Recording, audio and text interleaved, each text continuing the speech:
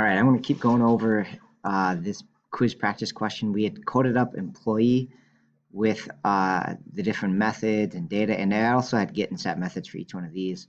Now we want to talk about sales clerk and specifically how to make it interact with the data up here in employee. Because remember, these data is all private, right? The data is all private, so if you want to alter these or whatever, you have to do it through constructors and methods.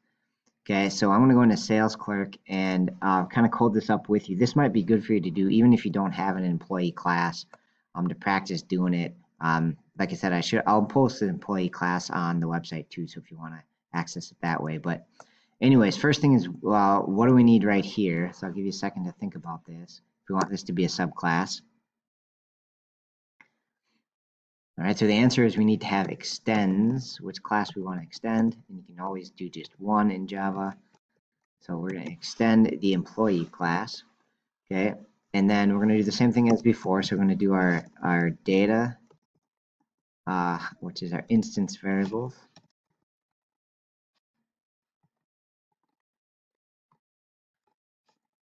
Help if Mr. Westphal can spell right, and this is never true. So we're going to do a private int, I think, and it's how many weekend hours we work, right? So and I'm going to set up my constructor. Okay, so again, it's got to be public, and it's got to match the name exactly, the class name exactly. So it's like kind of like a specialized method again, that's public and matches this class name. All right, and I'm going to pass in actually the same two things as I did up here, literally the same two things. Okay, so I want to set all of the variables. So these three variables here, name, hours, and pay per hour, and then also the weekend hours. Okay, so I'm going to leave this to you. If that's what the heading looks like, how would you set all the variables, right? And so you can kind of, I'll do a split screen here. It's a little hard to see all of it here, but I want to do, how would I do this sales clerk constructor right here?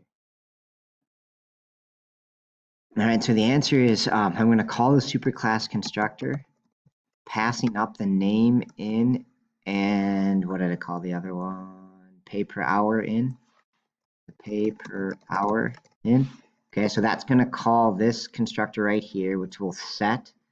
Oh shoot, they did it differently. Anyway, so I changed it back to how it normally looks here. So this constructor will just set the name, pay per hours, and it sets the hours to be 0, representing that they haven't worked any hours yet. Okay, so the only other line we need then is we want to set these weekend hours, and so they haven't worked any weekend hours either. So I'm just going to set that to be 0 instead of passing it in. Okay, so that'll offset all of these three variables by calling super, and then I'll set this one by just setting it manually in the constructor. Okay, so we got the data constructor set up. So now I want to do a pay raise. Okay, so I want to change this pay per hours by whatever this amount is right there. So this would be a really good method for you to try, because again, we don't have direct access to this pay per hours, so we got to use the methods we have up in employee. Okay, so you'll need to reference all the employee methods, and you know, I can try to get them all on here, but it might be easier just for you to have it loaded in your Eclipse also. Hopefully you've tried it before watching this answer. So I'm going to do public, and I think it'd just be void because I don't have to return anything. I just want to raise the pay. So essentially all I want to do is change this pay per hour variable, okay, by an amount. So I'm going to have an amount here, okay. And so I think probably the best way to do it is to call this get and set pay.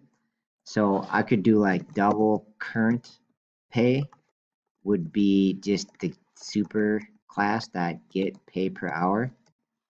Sorry, I'm gonna make this into 1 now again so you can see it. But I would just, that's their current pay, and then I would change it. So I'd say current pay plus equals the amount. So that'll raise it by whatever the amount variable is.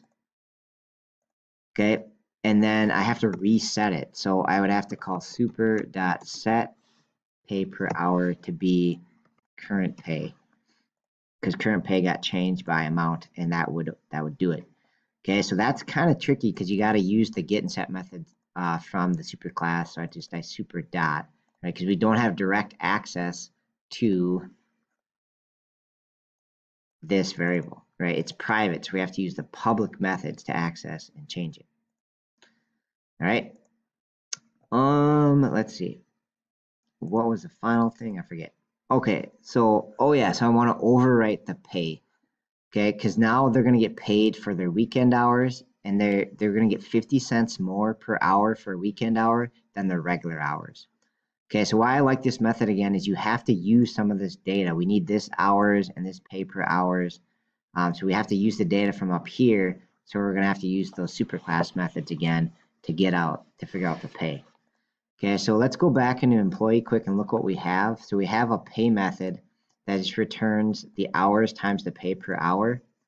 Okay, and this I should say would be the regular hours, their non-weekend hours. Okay, so we're gonna overwrite this method down here in sales clerk. So I'm gonna take this same heading and I'm gonna overwrite it. So I'm gonna say overwrite from superclass. Okay, so I want to see if you can figure out, we want to return the pay amount. How can I use the stuff from up here? So again, hopefully you've watched before seeing this solution. So I'm going to make one called total pay, and I'm going to start it off at the superclasses pay method.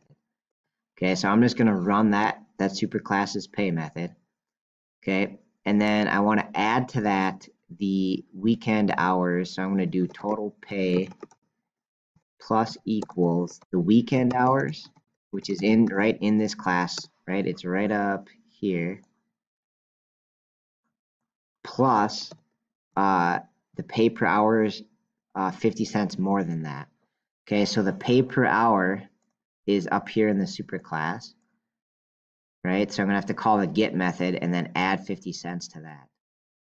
Okay, so when I multiply my weekend hours, I'm gonna do super get their pay per hour and add 50 cents to that, right? And I'm going to make sure I got parentheses so it does the add first, and then I'm going to multiply that by the weekend hours,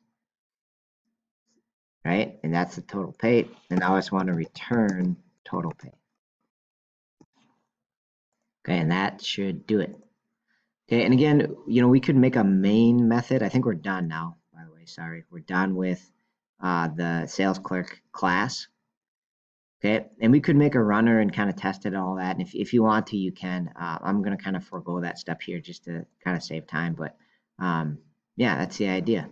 So again, this class looks pretty sparse, but remember it has all of the methods up here, right? If I was to make a new sales clerk object, right, it would have all of those methods from both this class and the employee class up here. Right? Because that is how the inheritance works. It all flows down into sales class. All right, that is all. Hopefully that makes sense. Thanks for watching.